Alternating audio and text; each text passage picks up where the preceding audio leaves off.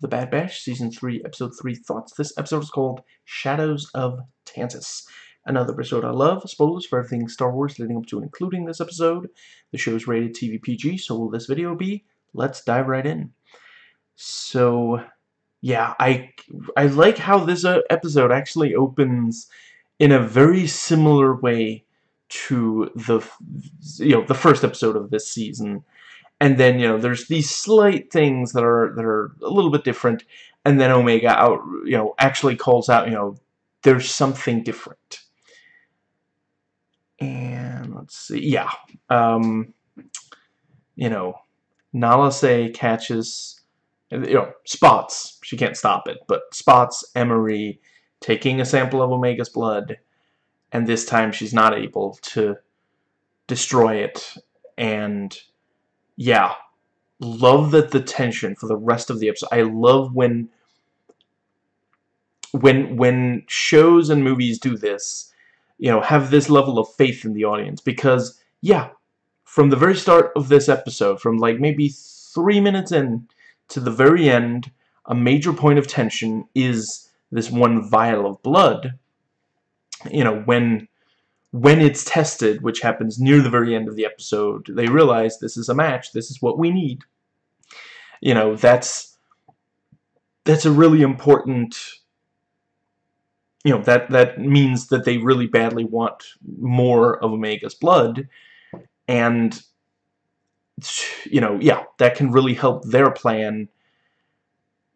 Yeah, so much time is spent on that, even though, it's not an explosion, it's not like people shooting at each other, this kind of thing. It is this, more like, it's a long-term thing, and it's not the most, like, visually exciting by itself, but they know that it's, yeah, it's a major thing. So the show, yeah, the filmmakers do, and so they, yeah, they give it the appropriate weight and trust that the audience will care, and I certainly did. I imagine a lot of people did. And just, yeah, these little shots, you see Nala Se, and she's like, thinking, trying to figure out what can I do, and you see, the blood sample be placed, and you see the thing that turns to test the different blood samples. Just, yeah, the audience can easily it's also not can easily follow it. It's not one of those things where they feel the need to have a character like explain, but if that blood is tested, it will reveal, there's a couple of verbal,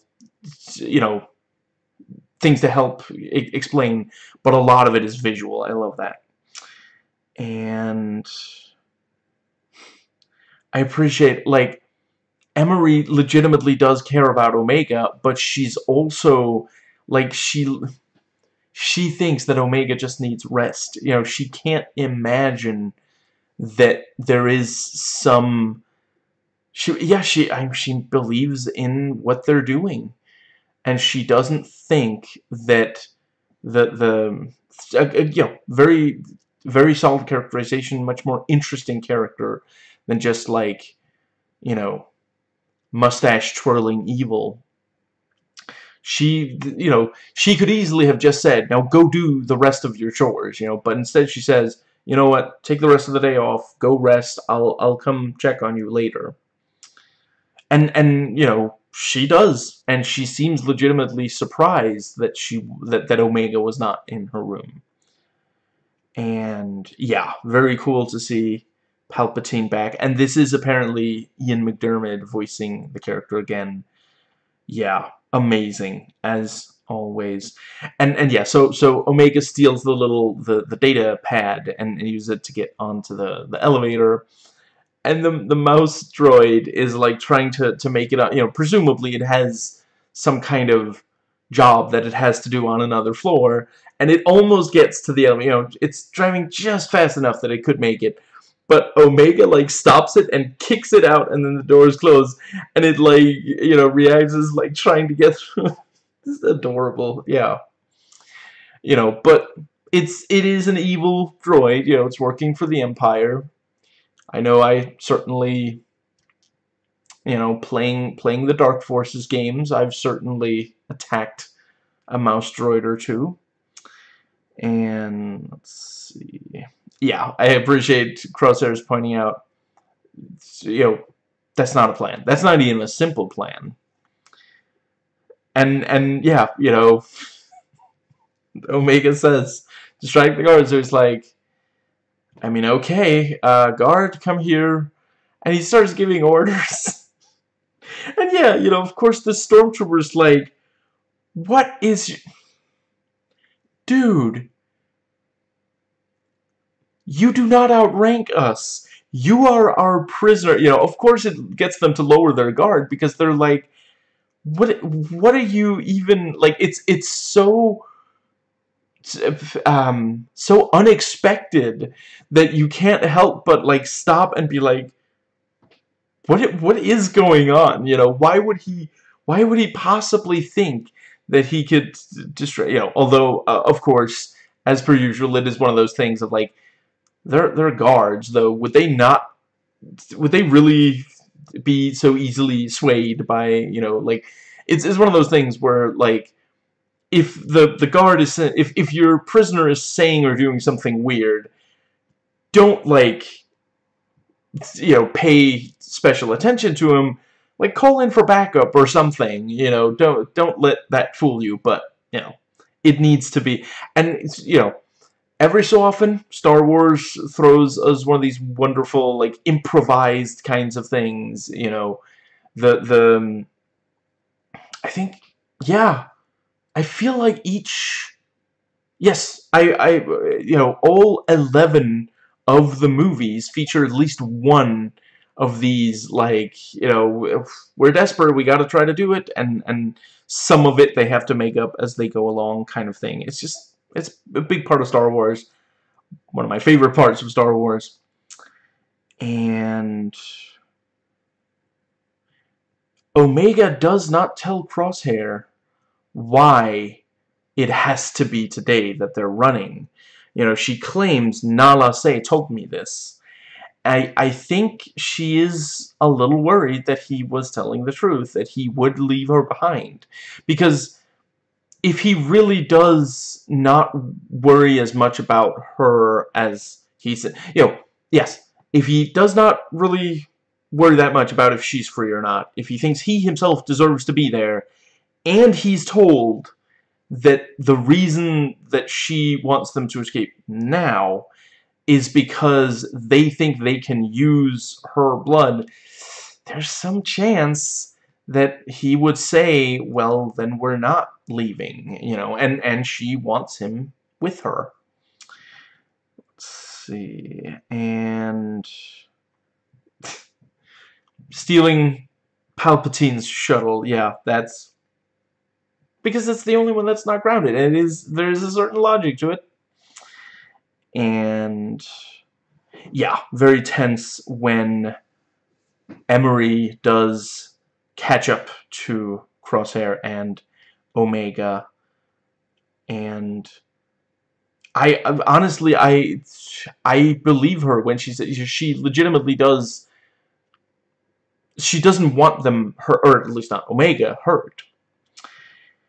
And yeah, very, very cool when they're running as the ray shields are closing, or yeah, right behind them, just super intense. And you know, yeah, once once they realize that, oh, they're trying to make a break for it through using the shields, oh well, turn the shields on immediately. Let's see. And they release the hounds, and we see them fighting the creature that we heard in the first episode of the season, but didn't see yet, and the subtitles identified as a Dryax, if that's how I pronounce that. And yeah, it did not disappoint. And yeah, apparently Tech made Omega. Actually, yeah, come to think of it, I think we might already. It's news to Crosshair. I'm not certain that. I think we might have already learned in one of the first 2 seasons. But yeah, Tech, made Omega learn all the different plans, and yeah, it's, they're able to execute Plan 72 to great effect, and Batcher shows up and helps out. Very cool. And yeah, finally the blood is indeed tested, and yeah, Emery manages to convince Hemlock to call off the attack. And yeah, that, we have our setup for the main storyline. I can imagine they can. Yeah, I guess we'll see if they also do one-off stories in this season. But yeah, certainly the overarching plot.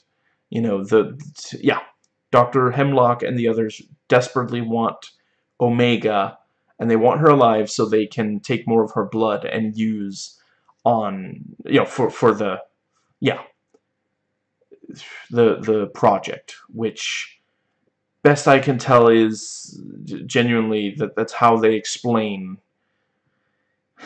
somehow Palpatine returned, which I love Star Wars. I love most of new Star Wars, Disney Star Wars. I don't love when Disney Star Wars is bending over backwards to apologize for other Disney Star Wars. We've been seeing this since at least the certainly Rise of Skywalker did it. I can imagine. Yeah, there was probably some stuff in. Can't believe I'm blanking on. I'll have it momentarily. The Last Jedi probably also had at least some apologizing for the, yeah. But yeah, really looking forward to seeing the next episode in a week. So yeah, catch you then.